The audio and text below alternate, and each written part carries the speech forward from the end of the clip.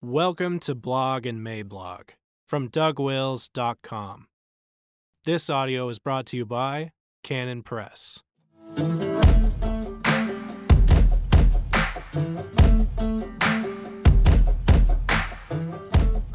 Suleimani and the Surly Wolverine, January 8th, 2020.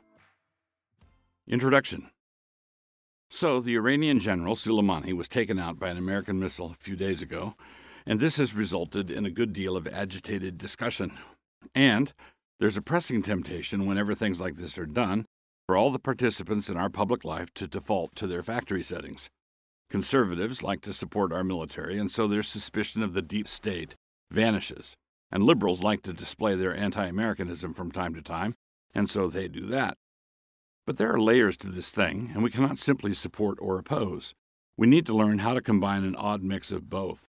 We need to learn how to say, it depends. What aspect of this are we talking about?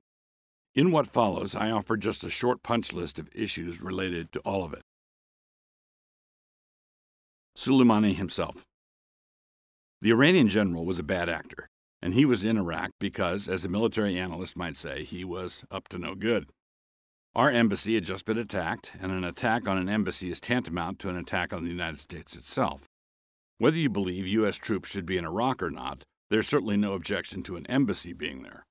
So this was not an assassination of an Iranian general in Iran. Rather, it was a strategic strike against an enemy combatant in the field of battle. And so, as a general matter, his demise, coming in this way, was richly deserved. So whatever else we may say about it, we shed no tears for Suleimani. Declarations of war. The Constitution is very clear about two things with regard to war. First is that the President is the Commander-in-Chief, and he certainly does have the authority to take direct military action in the face of an imminent threat. This action would appear to fall in that category, although the evidence for it has not yet been made public. Let us wait and see. But when we fought back at Pearl Harbor, we were doing so without congressional authorization, and that was fine.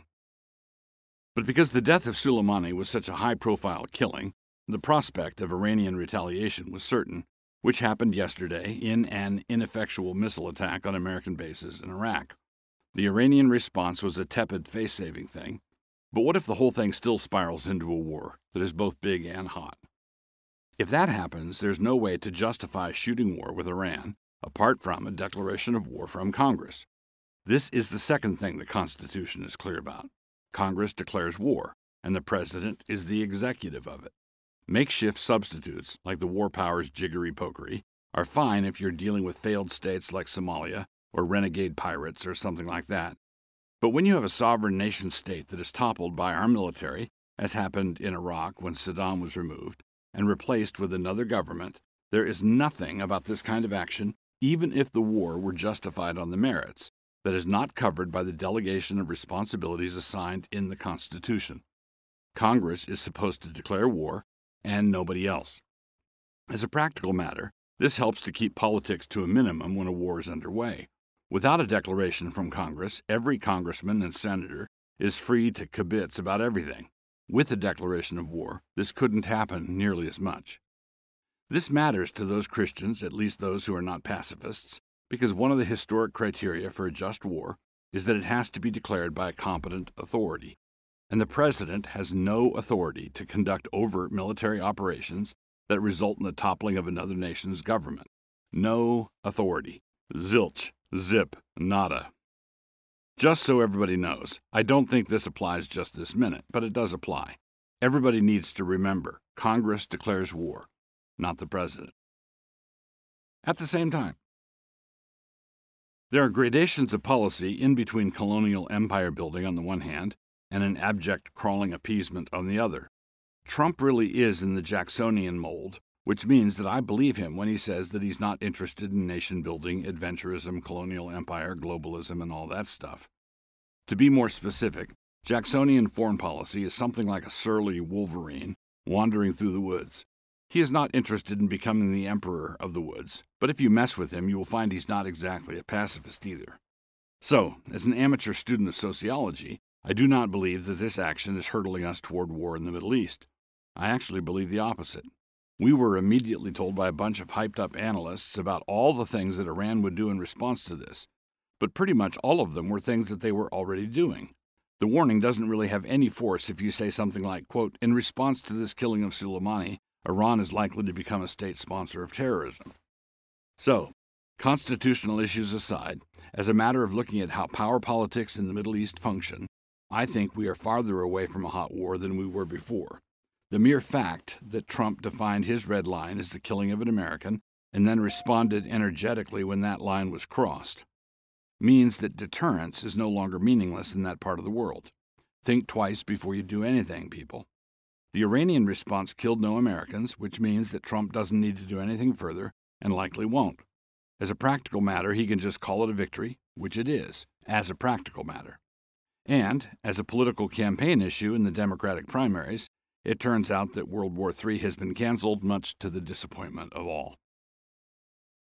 A brief reminder. The Iranian regime is wicked, and they really do oppress their people. But we can at least say this in their favor. They are not as wicked as they could be. They could have abortion on demand, for example, and they could have the farce of same-sex marriage going on. At least they are not that far gone, which is a good thing. A second at the same time. Look, here's another layer. I alluded to this above, but it bears mentioning again. Intelligence agencies are not apolitical. The intelligence agencies are staffed by people, some of whom are dedicated and informed, and that's all to the good. We can give out some yays to the dedicated and informed ones. But more than a few of them are muddled and confused, and some of those have gotten their confusions all tangled up with their pretense of objectivity and professionalism. The first casualty of war is the truth, and thoughtful believers will always take anything that any belligerent government says cum grano salis, with a grain of salt. Sometimes the lies are justified disinformation. Sometimes the lies are the result of CYA maneuvers on the part of some official or other. Sometimes the lies are unjustified and unnecessary. And then there are the occasional lies that would make the Prince of Darkness blush. But anybody who simply accepts the official line as though they were getting it straight from the Archangel Gabriel's surveillance camera is what thoughtful observers would call a, quote, babe in the woods. When you couple this with the demonstrated politicalization and corruption of our intelligence agencies, such that American democracy has far more to fear from our mendacious corruptocracy than it has to fear from the likes of Suleimani, we have even more grounds for caution. I am more worried about the governor of Virginia trying to seize guns, the fact that perjurers from the upper echelons of our intelligence agencies are still running around loose, and the FBI reading my mail, than about anything the Iranians might do to me. Prove me wrong. The Constitution has enemies both foreign and domestic, and we have a much more pressing need to clean house domestically than we do on the international stage. You can stipulate that this operation was not intended to be a wag-the-dog operation, taking all eyes off the impeachment fiasco. I don't think it was intended by the president to do this because all eyes on the impeachment fiasco was bad for Democrats, not for the president. But whether or not it was intended that way, it has had the effect of changing the subject, in ways that it shouldn't.